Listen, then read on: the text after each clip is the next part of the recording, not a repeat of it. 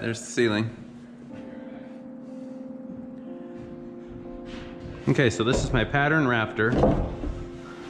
It's gonna sit up there something like this, and it will have a radius to it. I brought this over 1.5 inches so that I could set it on top of 2x4, and that'll allow for crown molding around the ceiling. Nailed this to the top so I can come through and very quickly mark all the patterns out.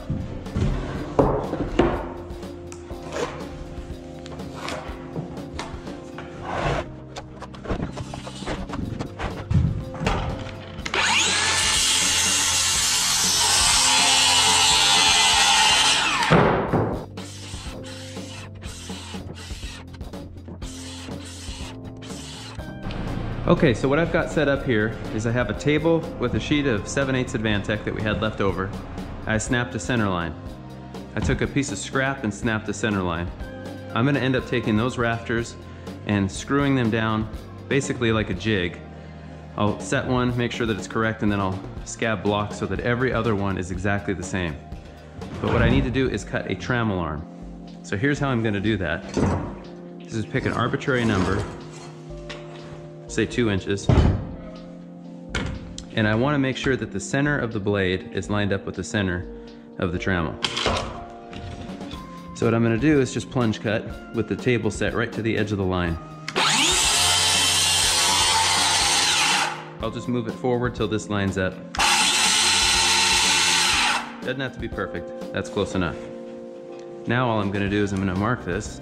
This is what I'm going to do.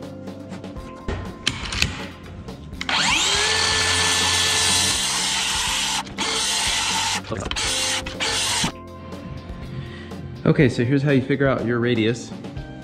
So I made my rafters 36 inches along the diagonal, and I think that'll become apparent later.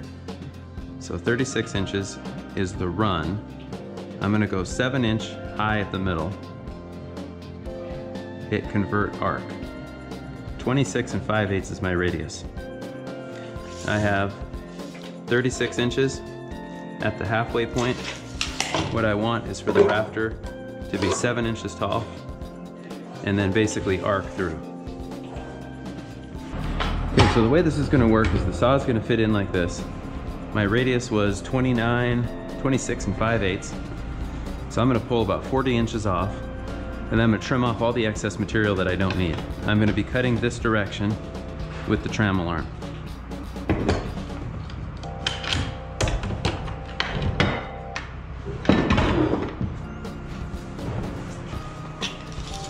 So about 40 inches, I'll go there. I'm gonna say 1 3/4, 1 3/4.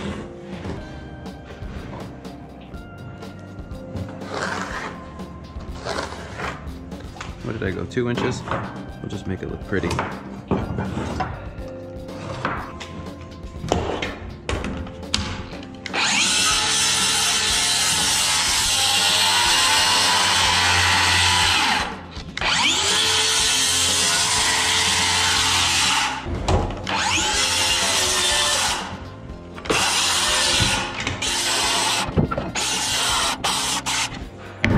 Okay, there's the trammel arm.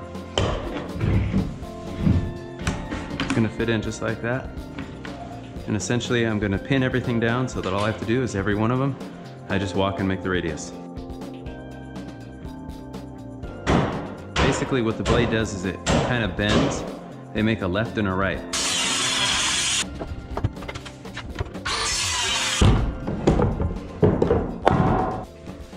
The curve on those hips is an ellipse.